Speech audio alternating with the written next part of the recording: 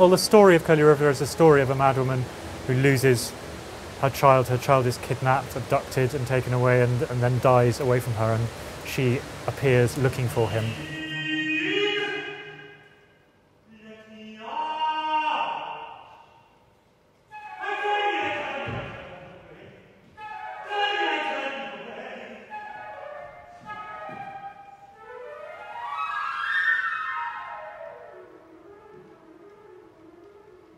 So we're performing it here in St Giles Cripplegate, which is an incredibly old and historical church, very beautiful place. And we've made an installation. The idea of the installation is that it reflects on both of the influences of Curlew River, one of which is the Japanese Noh theatre and the other of which is the medieval mystery.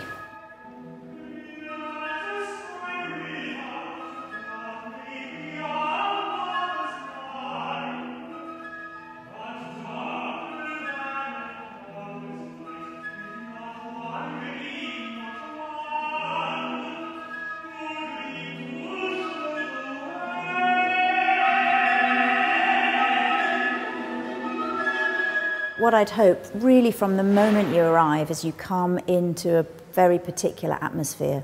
And we've worked quite hard to evoke something very unlike where you will have come from. This church does seem to characterise that idea of isolation, of a kind of, it's like an island. And it's really perfect for this performance because that is as well what we're trying to create.